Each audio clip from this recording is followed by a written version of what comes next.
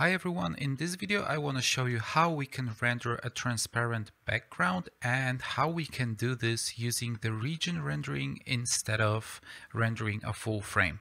So when you might consider disabling the background and having a transparency. For example, if your graphics card or system in general is too weak, too slow to handle all of the 3D geometry, you can then put a picture as a background in post-production.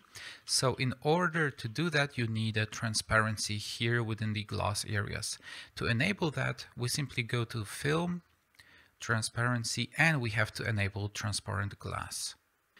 The settings we've just enabled make all of the materials within our scene that include transparency and glass shaders within them, well, transparent. So that means it will be possible to add anything behind them later in post-production.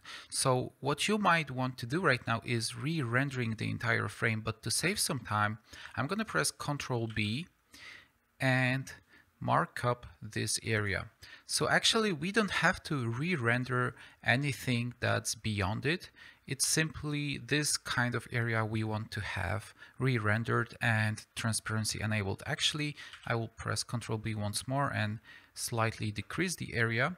And you might wonder, why am I not limiting this border region just to this glass area exclusively? Well, the reason for that is, since we've disabled the background, the reflections within our scene will also change. So you always want to leave this extra boundary so you can mask the details later and make the transition between the newly rendered region and the original image a little bit more smooth. So here's our rendering result. As you can see, we only have the selected region rendered. When I click my middle mouse button and pan the picture around, you can see this checker here in the back stays untouched. But you can also see upon zooming in that we have all those very slight shapes here, and these are the reflections we had in our glass shaders. So that's pretty cool. What you can also see is that we lack the environment reflections in all those surfaces, as I mentioned. The result also got a little bit brighter than the original rendering result, but these are the things you should expect when disabling some of the 3D elements and preparing for the transparent background. So let's now see how we can combine this result with the original picture in Photoshop.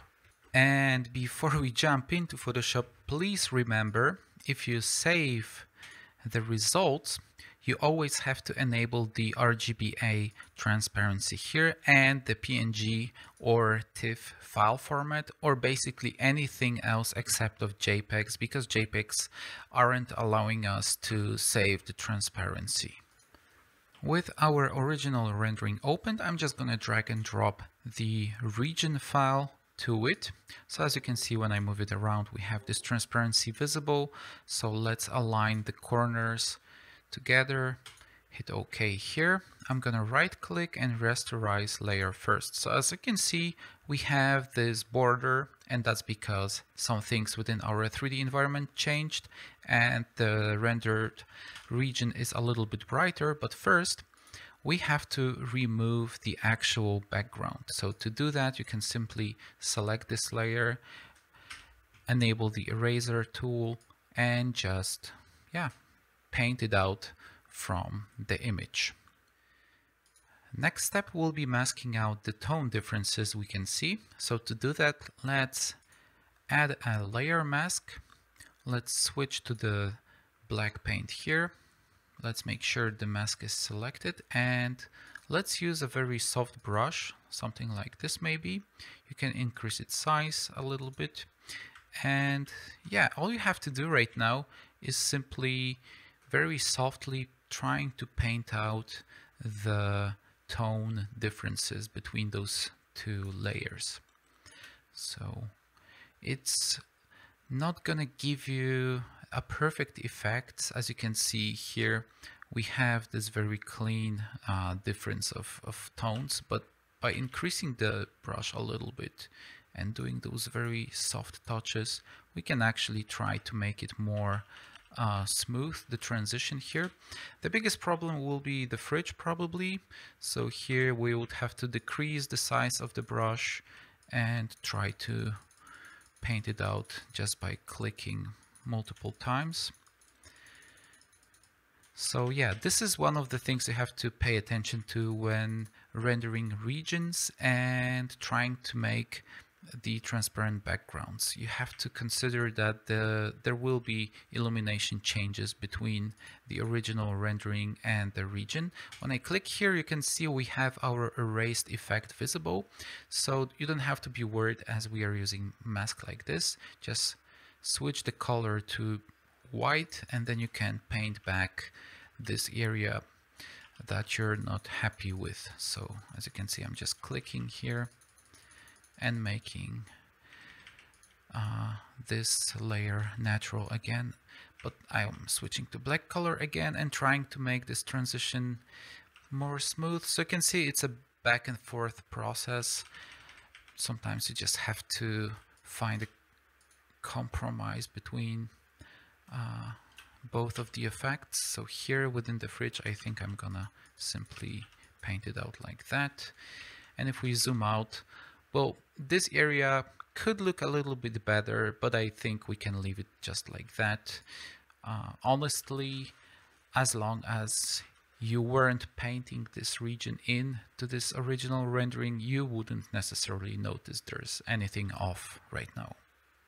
So the final step right now is simply adding the background image, and it's going to be Chocofor HDR05, a backplate from the HDR image. As you can see, I'm first dropping it to Photoshop, not directly to our image. And the reason for that is if we have a big resolution change between images, Photoshop tends to crop or resize the pictures you're using.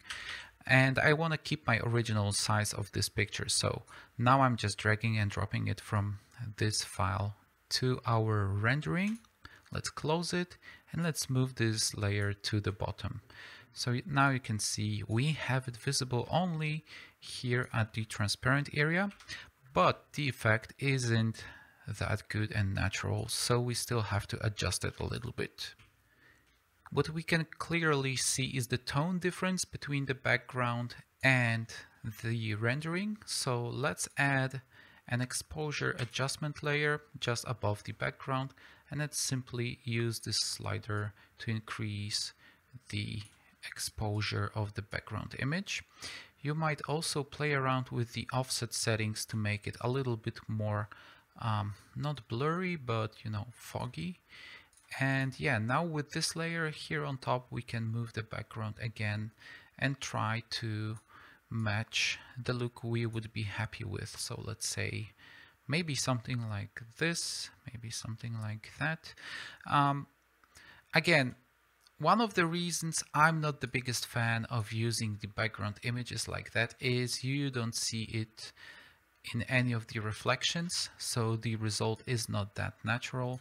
To have this image in the reflections, you would probably have to add it as an image in Blender, then render everything with transparency and only then add it here again in Photoshop. But I don't think there is any point in doing that, because you could keep this image as a background in Blender as well, so you don't have to bother with playing around like this. But there are certain scenarios with, for example, where you have way less reflections as we do in our scene, where adding images in Photoshop to the background is, well, it's something normal and everyone does it. So let's say if you're rendering an exterior image, then adding the background as JPEGs or as images simply is probably one of the best solutions instead of creating everything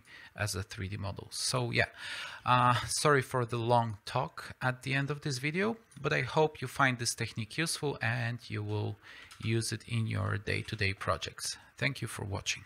Thank you guys for watching. This video is part of my interior visualization course in Blender, which you can watch for free on YouTube. All the necessary details and link to the full playlist can be found in the video description. If you want to support what I do and access all of the 3D files used in this course, plus Blender-ready interior setups and over 2,000 Blender-exclusive 3D models, just visit the Chocofor store and learn more about our subscription plans. Again, thanks for watching and I see you soon.